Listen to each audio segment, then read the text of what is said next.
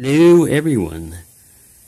This video is going to cover comb picks. It's kind of a review of the BangGood 7-piece comb pick set that I ordered. It's called 7-piece comb pick, stainless steel lock tool, locksmith tool for house lock. Alright. And in a comparison, I have the Sparrows ones over here, which I'll discuss also.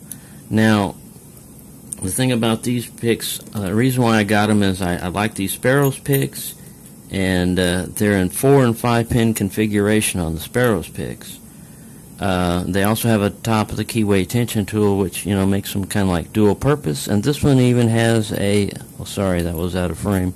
This one even has a tubular lock tensioning tool built into it, so it's pretty useful.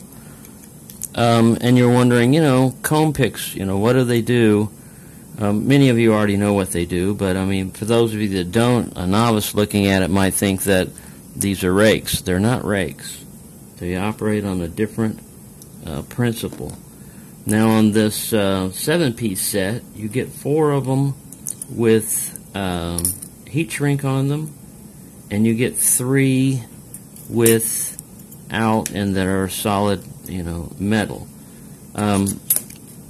One of the reasons why I bought this set is the number of pins. Look at that. Some of them go up to 6 and 7 pins that they'll potentially work on. 1, 2, 3, 4, 5, 6. There's a 7 pin right there. I mean, I've only attacked 6 pin locks, so I don't know what a 7 pin. I doubt if you got 7 pins that you're going to put that many pins in a lock and have the tolerances so low that you'll be able to use a comb pick. Let me get a little, this is a little Brinks core out here. So what you're basically doing with a comb pick, and you can't use them on everything. You basically got to have a wide open keyway just to get all this crap in there. A single pick pin, you might be able, like a normal hook, like this one, you can get in and kind of bend it and manipulate it around. But when you've got 4 and 5 and 6 or more things in there, you pretty much got to have a straight up shot through the keyway. And what you're doing is you're pushing the key pins also up to this shear line. You're basically getting the tooth of this thing. Let me see if this guy's will fit in there. You're basically getting them. See how it does that? It's pushing them all. Let me see if it's single focus. It's acting up. You're pushing all those up and creating a new shear line. If the tolerances are low enough in the lock that allows enough room in the Bible for the key pins and the driver pins and the spring all to be compressed, once you get this thing all the way up like that, you'll know you've got it because the comb pick is flat with this. If it's down at an angle or something, then you've got one driver or one pin that won't compress, and it's not going to work. But once you get this all the way up, you just turn it like a key. Now, in comparison, the Sparrows set is in 30 thousandths, which makes them a lot stronger. I've never bent one of these. And believe me, I've jammed them up and done a lot of awkward stuff with them. But as you can see, they're in 30 thousandths. Now, these other ones, I hope you will notice how that's bent. I did that on my first attempt on these locks. They're at 23 thousandths, which is good for a pick. It'll allow you to get into other things, but this thing is a torque. Now, this may have been my own fault on this, because I'll demonstrate. And you say, what would they work on? Well, they'll work on Master Lock 150s, they'll work on Master Lock 140s.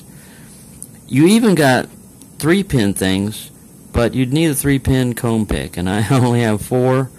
I don't think they populated it with a 4-pin core, but they might have. Let me see if this will work.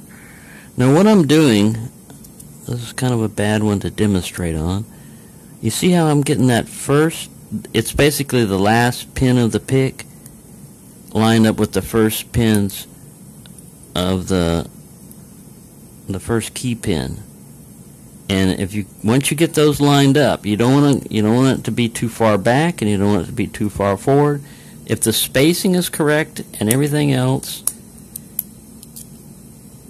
it'll allow you to drive it up there. And what am I talking about on spacing? Well, here's an example. This is this nice little U.S. set American lock that I got on eBay, and it has a ball bearing locking mechanism. It's a little tiny little brass lock, pretty cool. I haven't been able to pick this thing yet, so I thought, why don't I try to see if it's susceptible to a comb pick. Since I have the key, you can sit here and try to match up. And these BangGood ones, they're pretty good in that the 5-pin set has different spacing and different depths on the same pick. Also, they got heat shrink in here, and this little cutout helps when you're manipulating the lock. So let me get back to this American.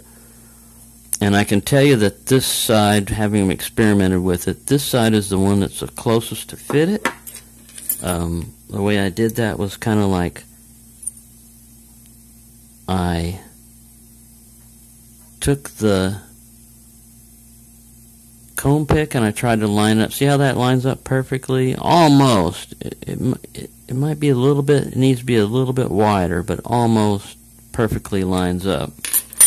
I was able to get it up there into the thing using the same method of, looking down there and trying to line up that first pin. And the tolerances are high enough on this lock that you can't drive them all up there. The one in the very back pin number 5 in particular, prevents me from going all the way up. So I have a wide open keyway. I have the right matching pins. This depth might not be deep enough on this particular one, but everything matches up, at least in theory. But when you go to push it up there, the tolerances are high enough on this lock that it will not work. So that's kind of good to know, that you have a ball bearing mechanism, so it's not shimmable. And so far as I've been able to do it, I haven't been able with a comb pick or even regular picking, but that's a different story because I haven't sat down and done a thorough attacking. It was just like sitting down in your hands and picking it. So let's go with a 4-pin Master Lock 140 to demonstrate how you do these. And I'll use one of their... Now, I'll show you how this got bent. For one, they sell a separate set that doesn't have these longer ones, and you get the same setup, the same depth and everything as this on another pick. This is basically, the teeth are a little bit wider and longer on that one, if you look at it, but they basically, let's see if we can overlay, they match up, alright, and everything except for, no, it looks like even it's exact, alright. So I don't know if this is cheaper metal. It might have been, like I said, my technique, alright. So what I'm talking about that is, once you get that thing lined up, sorry to drag this thing out so long, but that was going to be a relatively quick and simple review. Once you get that thing lined up in there, and you position them all the way up, oh wow, I just opened. Once you get it all the way up there and position them all the way up, all you got to do is turn it like a key. Now, what would you use this for? We do a lot of picking, and a lot of these are really easy to open. This is an expedient method. Let's say, for example, sorry, I dropped my chronometer, my caliper. Your friends need to, they've locked something out. They don't necessarily want to see your picking skills or anything like that. They just want to get into the lock quickly. Or you yourself, have locked yourself out for some reason and can't get into it. It's as fast as a key, pretty much, when it works. And this set is good for that if you don't want to buy the Sparrow ones. The danger is when you get up here, you can get these things stuck. You can get it past pin 1, where the pin 1 is over here, and every other pin is trapped right behind that. And man, that thing is hard to get out. You basically have to then wedge in another pick in front of this and try to push that pin up and work your way back, and it's a pain in the ass, basically. But the problem is, when you're getting up here and you think you've got them all the way up, and you go to turn, you're putting torque. You're going to meet resistance, and you're putting torque on that little thin piece of metal. It has to be cut out in order for it to be able to go all the way up. Let me see, where did I... The one that I bent has gone missing. I don't know what I did with it. It's vanished into thin air. You were watching. Oh, it's hiding under the caliper. I thought, time-space distortion had happened. All right. So you see how that was twisted? And I say this might have been my own fault. Now this is a 4-pin lock. Sometimes you can fit a 5-pin in there. No, it's not going to work. And basically, I was using that on the Master 150 when I bent it. But you line them up, and let's see if we can get this one to work. And you get it all the way up in there, and you should be able to twist it open. And this is the one that I bent it on, because I got up there and I started twisting when I thought I had it. And if you do that, you're basically going to bend, especially this one. Now, not the Sparrow ones; those are 30 thousandths, and you'll meet enough resistance. So this one, I don't know. I've had it in there and gotten it open, but it's being camera shy for a cone pick attack. So basically, this set ran me $6.99. I think the other one's only like $4 and something.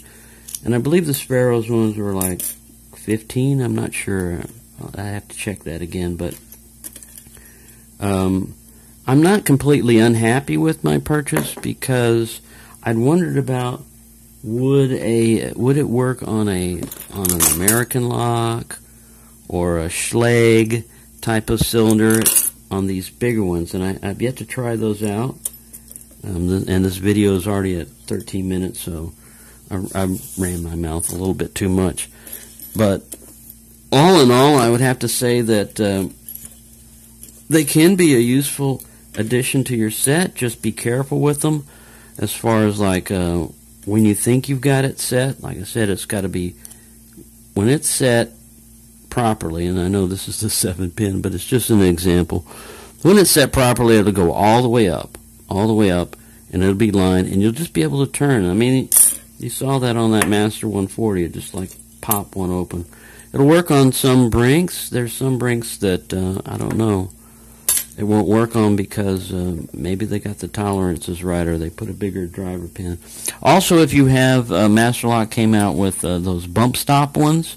Those bump stop type of locks, the driver pin is quite a bit longer than your standard drivers up there in the Bible, and that would prevent, the key pin, I think, because a lot of times they have a really small key pin on that bump stop one, so you might be able to still push them all up in there, but it might also prevent cone picking.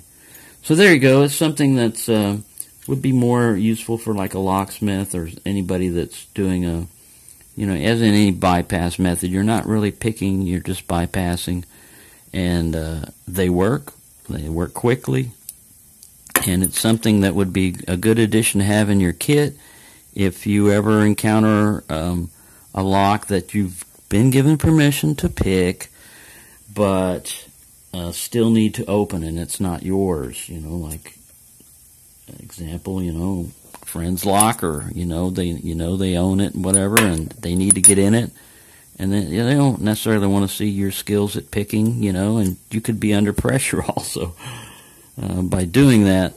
So there you go. I'm sorry I dragged this thing out to 15 minutes.